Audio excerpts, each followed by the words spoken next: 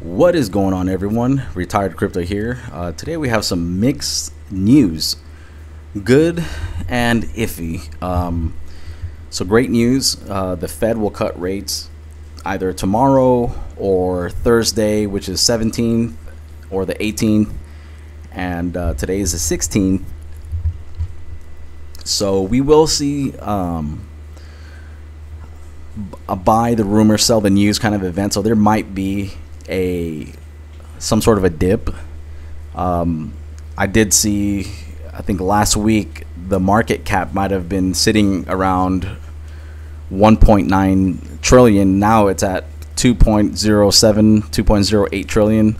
So there's going to be some sort of dump, but it shouldn't be massive. I hope that the dump is not going to be enough to get the non-diamond hands to sell. But hold on to your crypto. October, November, we're gonna see a lot of green during October and November. September historically is a red month for crypto, and I don't think that's gonna change.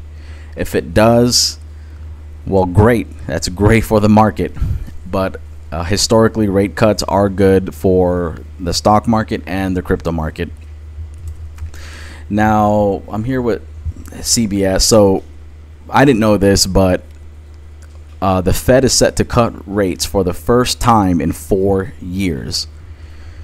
So this should be great news. I think there's going to be a very long-lasting effect from the interest rate cuts. And if you're kind of on the verge of wanting to sell or hodl and you're not sure what to do, well, BlackRock is all in on digital assets, tokenizing assets. They're building companies to develop digital assets or tokenizing assets. This is old news, but just a reminder that a company, an institutional investor that manages $12 trillion, they are going all in on the blockchain, digital assets, tokenizing assets.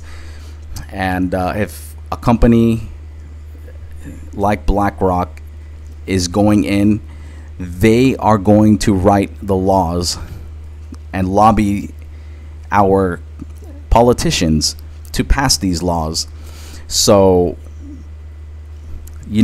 I know they are kind of iffy on giving like financial advice, but if you follow what BlackRock is doing, if we do what they're doing, we'll be making money in the future. BlackRock is not here to lose money. They're here to make money. So now, as far as current events, I noticed that this news kind of dropped. Crypto kind of went slightly downward with this attempted Trump pew pew. So apparently this guy is also in a BlackRock commercial. I don't know. Conspiracy? I don't know. A lot of conspiracy around this guy and this whole attempted thing. So apparently big supporter of what's going on there with in Europe. So iffy. And then right after that, we have a massive pipeline fire burning near Houston. Began after a vehicle struck a valve, officials say. I believe this is an oil pipeline. Now, Texas supplies oil to the East Coast, to the southern East Coast, as far as I know.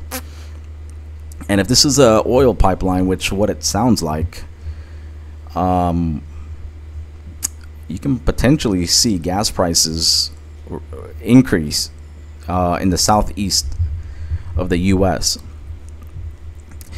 But this is almost, I don't know, some sort of attack, special group attack. I know they just labeled the Venezuelan gangs a terrorist group.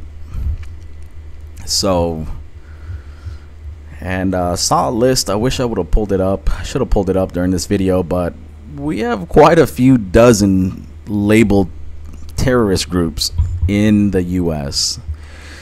So very, very interesting. Oh, natural gas liquids are used primarily in the manufacturing of plastics. It doesn't say. Energy Transfer. I used to invest in Energy Transfer stock. They pay about a 10% dividend. So interesting. So that's oil. Energy Transfer is oil. So this oil, and I think they also have natural gas. But either way, this bad news is really just putting some constraint on both markets. And I do notice that. I don't know if it's just me or superstition or I'm just observant, but anytime we have bad news, the markets are down across the board. If there's a school, pew pew, markets are down. Something bad happened to Trump, markets are down. Pipeline, markets are down. The bridge collapsing, the markets went down. It was just for that day. Please correct me if I'm wrong. That's just my observation. Recently, the derailment of the trains, markets were down. So not sure what's going on there, what to say, but that is all I have for you today. We are in a bull run, and if you do not swing trade or you do not day trade, long-term trade, we're in a bull cycle and you will make a lot of money. So continue to hodl, not financial advice. This is just for entertainment purposes only.